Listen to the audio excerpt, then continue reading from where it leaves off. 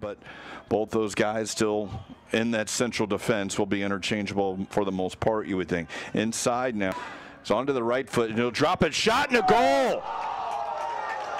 Goal scored by Conceição, who is waiting at national friendlies.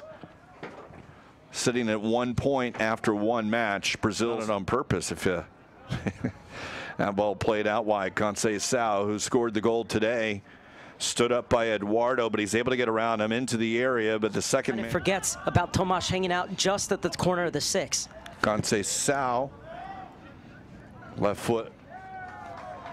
Conceição, far sideline, as the streaking runner. That's inside. Really impressed with Brazil's ability to hold the ball and be able to play through that pressure, but their box keeping score. That one sent out wide. Conceição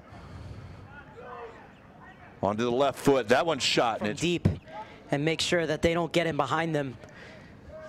And I think Portugal's done an excellent job. That was a late. I'm saying we will get the first card of the game.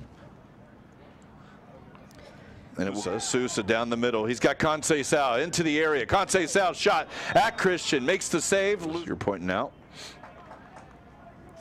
Otherwise, you're stretching it out and you're making your rest of your team do more running. Conceição, as it goes off his heel after this match.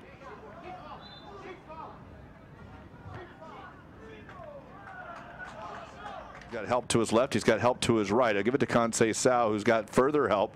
He'll give it to him now, but there is recovery by Brazil, so numbers are back. Conceição, though, no. Into kids at this age play the ball out of traffic and high pressure with the maturity that they are. In for Conceição, and Sousa, as you mentioned, off. For Sousa.